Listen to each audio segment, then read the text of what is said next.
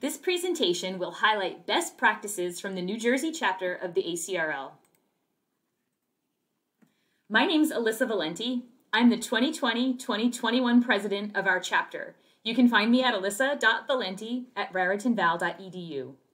Our chapter is a little different. We serve two roles. We are the ACRL-NJ Jersey Chapter, and we also serve as the college and university section of the New Jersey Library Association.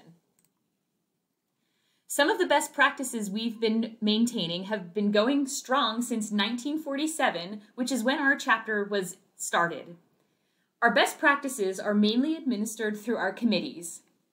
Our organization has a strong sense of tradition. We're always looking to be a better group, to be more inclusive, to provide more opportunities for connection, and to reach more of our members. All of these best practices lead to a strong organization with a positive reputation across New Jersey, both regionally and nationally. Our first best practice is communication. Reaching our members is how we work. Some of the methods our chapter uses for communication are how we share our information. We have 4 listservs in New Jersey. We have the New Jersey ACRL listserv. We have the NJLA College and University Section listserv. We have the ACRL-NJ Jersey Chapter Executive Board listserv, and we also use the VAIL, which is the Virtual Academic Library Environment of New Jersey listserv. Some of the things we send out to our members and how we support each other is by a biannual newsletter, fall and spring. We share upcoming local and state conferences and meetings. We share research activity as well as solicit collaborators for projects. We share statements of concern, statements of interest, and statements of support. We share job postings, and we use all of these communication methods to get advice or insight.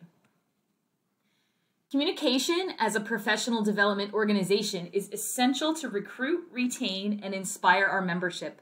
Without communication, we would fail at our mission. Our second best practice is professional development. This is how we become better librarians. At the heart of ACRL is professional development, and New Jersey is no different.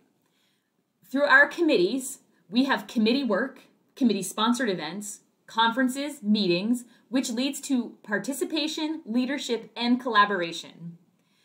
Through our conferences, which are statewide, we have opportunities for professional development, including attending conferences, presenting, coordinating those conferences, debriefing those conferences, and getting support from your peers, which leads to positive experiences. Collaboration is at the heart of professional development for librarians. Our collaborative efforts lead to finding research partners, co-presenters for conferences, learning from each other, sharing our expertise, and visiting institutions throughout our state. ACRL-New Jersey is a very active chapter.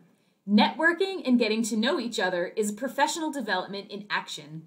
Professional development as a best practice expands our skills, our world, and our shared experiences. Our third best practice is outreach. This is how we inform and recruit. So how do we find each other? How do we learn from one another? In addition to all of the other communication tools that I've shared with you, one of the committees for our organization is an outreach and marketing committee.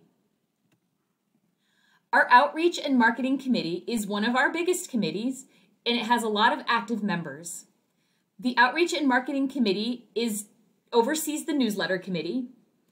The outreach and marketing committee also supports different panels, posters, and presentations at our conferences. The outreach and marketing committee also provides member spotlights on our website. It also supports library advocacy throughout the state. Through this committee is our robust social media presence. In fact, we have a social media marketing coordinator who takes care of all of the social media for our organization. And the Outreach and Marketing Committee oversees research and scholarship. Our fourth best practice is soliciting speakers. It's about that network and who you know. Some of the ways we've solicited speakers over the past few years have included the following. For our annual VAIL conference, Virtual Academic Library Environment of New Jersey, we usually have a keynote speaker of national significance. This past year, The conference was virtual, and we were able to have the ALA Executive Director, Tracy D. Hall, as our keynote. At the annual NJLA conference, our college and university section hosts a luncheon. Normally, we have a speaker who is a librarian with a recognized skill set of national or regional prominence. For NJLA 2019, we hosted Joyce Valenza of Rutgers University. We also solicit speakers for various meetings. Our fall open membership meeting had a focus on anti-racism, and we hosted a faculty colleague of one of our e-board members. Other e-board collaborations include speaking with various partners throughout the state. In April of 2021, the e-board hosted a conversation with the new New Jersey State Librarian, Jennifer Nelson. Other partnerships that we foster include having other organizations ask ACRL New Jersey for speakers. Some of those collaborative partners are an organization called Library Link New Jersey, other sections and committees from the NJLA, as well as VAIL. Finally, outreach, yet again, ACRL collaborated with SCARLA, which is the Student College and Research Library Association at Rutgers University, for an informational panel to raise awareness and interest in our organization. It is our hope that outreach to these types of organizations will bring in more members from graduate students and lead to more speakers. Our final best practice is maintaining membership, managing and demonstrating value of libraries and our organization via our members. Our members are the heart of our organization.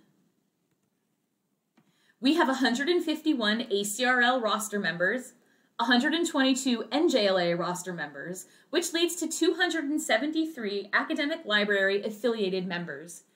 We do also have some active participants who are not active members of either of those organizations, but still participate in our events, our conferences, and our committees.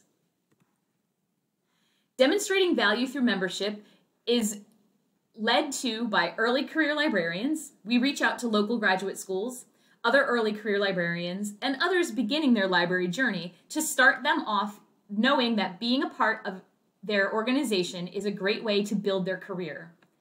We also maintain interest throughout our state. We have many librarians who continue service and activities. Some of our members have been active for more than 20 years. There's always something new to learn about librarianship, and ACRL New Jersey hopes that we are doing that for our constituency. Thank you for listening. We are proud to be ACRL New Jersey, the New Jersey Library Association College and University Section.